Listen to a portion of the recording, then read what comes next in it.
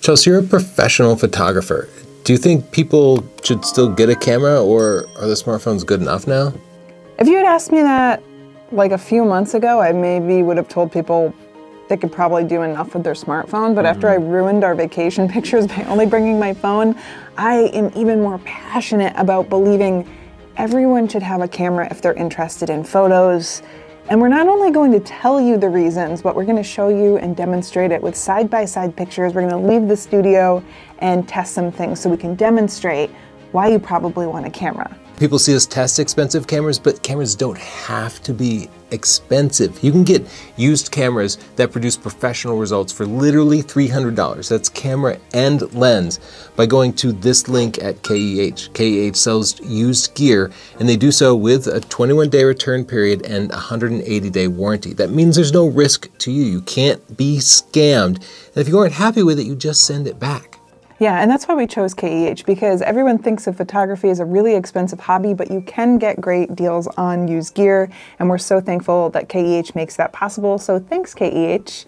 All right, let's show people some of the reasons. One of my favorite things about taking pictures with my real camera is the ergonomics, and by that I just mean they're so much easier to hold. And often when I'm taking pictures with my phone, I'm holding it up like this and trying to hit these little buttons and worrying about dropping it in a storm drain. A lot of cameras, like this Canon RP, has a tilt screen. So if you're shooting down low or up high, which I end up doing because I'm pretty short, you can flip the screen and see what you're taking a picture of. Now this particular camera used was about $600 at KEH, so that's a pretty decent price for the results you're about to see.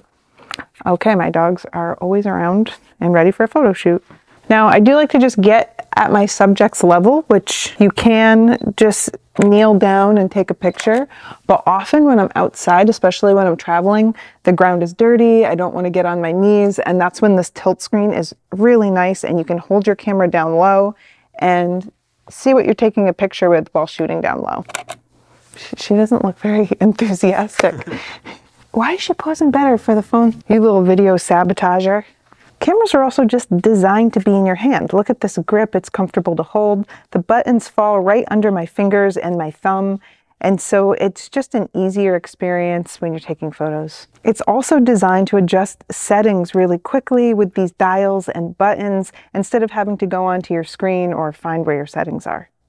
Kit, you know what else I really like about my real camera is that it keeps me in the moment. So often when I'm taking pictures, a notification pops up on my phone. I've got an email or I've got a text or someone's trying to talk to me on social media. And how can you really get absorbed into a scene when that's happening? I know that when I have my camera around my neck and I'm looking through the viewfinder, I'm really soaking up the moment, focusing on my composition, feeling that joy you feel when you catch that scene with beautiful light and there's no notifications popping up, Kit. Because you could get a notification that says, dog bone, puppy treat, and that would be very distracting. Another thing that I love about my real camera is the way that it looks, and not just because it's like aesthetically pleasing, which it is. It's so beautiful. You can get a camera that suits your style, but also because when I carry it around, people take me more seriously as a photographer, especially if you're out and about in public and you go to take a picture. People tend to move out of your way, try not to get in your shot because they know that you're doing more than just taking a touristy snapshot with your phone. They know that you care about the final image much more, so looks matter.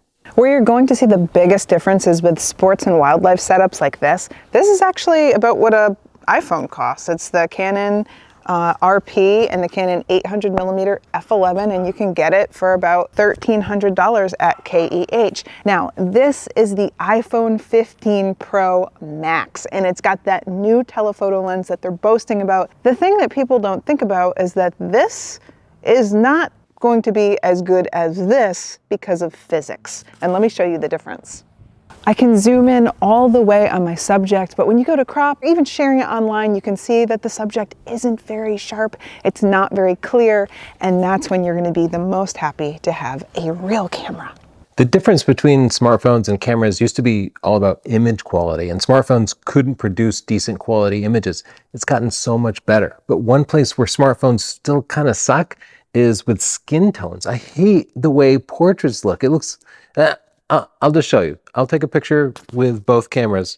And you can see the iPhone is kind of trying too hard. It makes your skin waxy and kind of artificial looking because because it's like an AI enhanced version of a human, whereas the traditional camera takes pictures of a real human.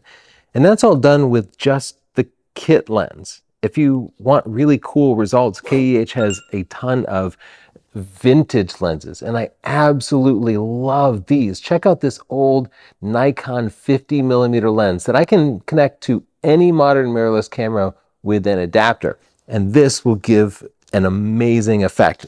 Just watch. Now, this is a manual focus lens, but that's no problem at all with modern mirrorless cameras. Let's get this Christmas tree in there, get these lights bokeh-ing. On a traditional camera, a prime lens with a low f-stop number gets the eyes sharp, but casts everything else a little out of focus, like the tip of her nose is blurred so you don't see all the pores that you do see on the iPhone. The iPhone tries to fake the out of focus background, but you can see the bokeh balls are small. And if you look at the transitions between her face and her hair and the tree behind her, it gets weird. Vintage lenses can have really cool bokeh. Like this lens shows soap bubble bokeh with hard edges that have a cat's eye shape. You don't have to understand this stuff to look at these pictures and see the iPhone picture looks flat and lifeless, and the vintage lens picture looks real and 3D. With the vintage lens, I was able to control the aperture and get really cool bokeh. Cameras give you control over those camera settings that the iPhone just chooses for you. Cameras also give you the ability to control the light by adding a flash. I'll just show you what a big difference that can make in a backlit situation like this. I have so much creative control that I could add just a little bit of fill flash, or I could raise the shutter speed, overpower the sun, and make the picture look like it was night. With the iPhone, well, it has a built-in flash, but look at what you get even with the flash on. The flash isn't powerful enough to light up her face, and it certainly isn't powerful enough to overpower the sun. The iPhone's processing did a pretty good job of bringing up the exposure on Chelsea's face, which would have been underexposed. But look how unnatural the backlighting on her hair looks, because the iPhone tried to recover those highlights, whereas the Sony camera here showed the highlights naturally, and this looks more realistic. It looks more 3D. The Sony with a good lens is also able to blur the background out, something the iPhone really can't do. And if you zoom in, that is not close. You can kind of see the effect of the flash from the iPhone, but the flash just wasn't bright enough, whereas the flash is distinct in her eye here. And look how many creative options a camera and flash gave me without moving.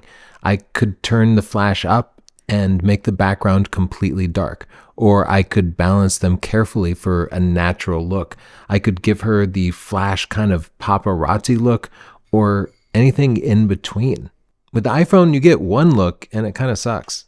But this flash can do a lot more. So let's go inside and I'll show you what you can do when you bounce the flash. In low light conditions like this, the flash can make all the difference, but not on your smartphone, right? Like, I'll take a picture of Chelsea with the flash here. You get what you get. You have no control over it. But with an on-camera flash like this, I have total control. It does not have to be a direct flash.